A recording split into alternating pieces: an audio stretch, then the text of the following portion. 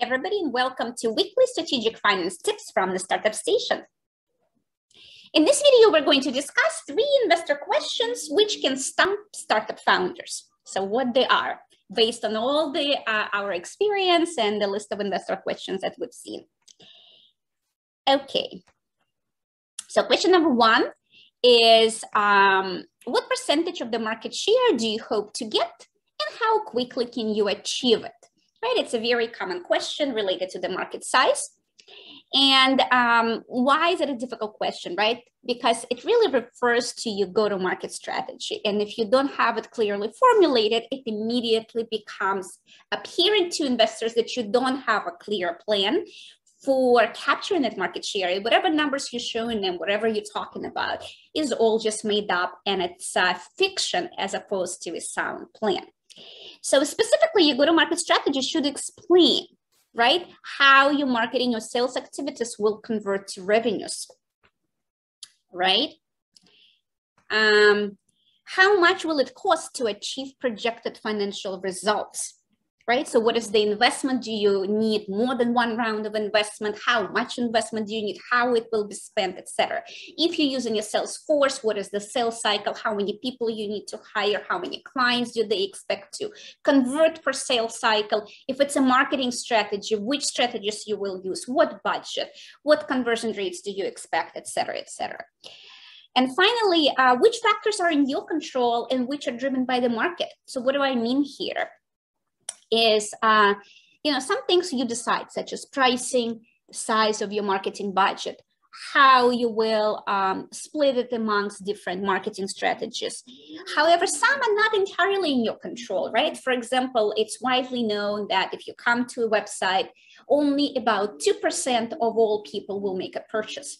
And it's very hard to beat that statistic because it's just based on so many examples and on people's behavior, etc. And so things like this, which basically is the effectiveness of certain marketing strategies, that may be driven by the channel rather than whatever you're doing. And of course, if you are effective, you may be able to get better results.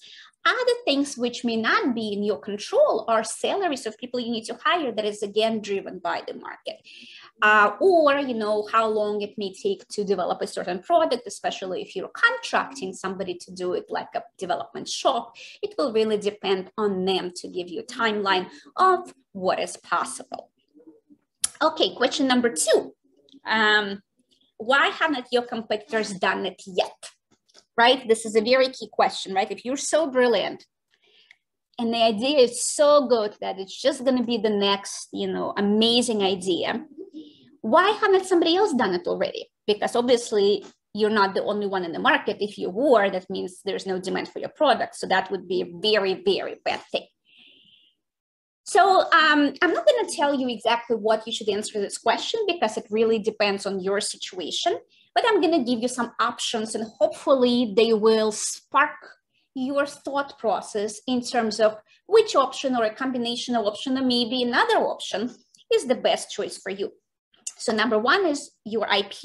You have a competitive advantage because you invented something that other people do not have access to. Like Google invented the search algorithm, right? Option 2, it takes too long to do it for somebody else, and if that is the case for you, you may already have traction, right? So if what you developed took a long time, or you use some know-how, maybe another product, and for somebody else to do it from scratch would just be too time consuming, that is a good answer as well.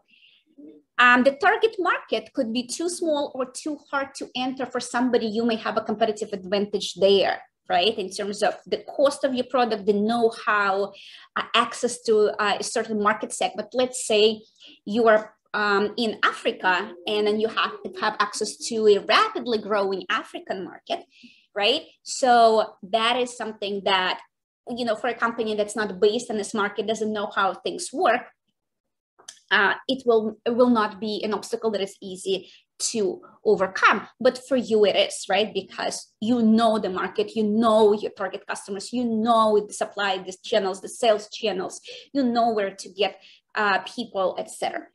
The laws and regulations, I can go on about that.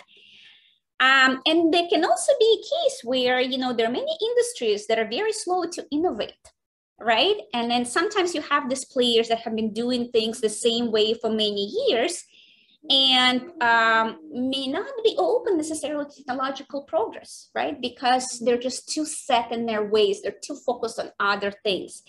And that can be a really good reason why there is an opportunity for someone young, new, full of fresh ideas to bring something amazing to that industry.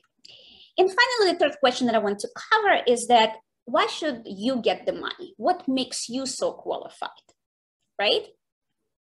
And here you want to articulate the following things, right? And then the way you do it, I'm going to go over that in a second.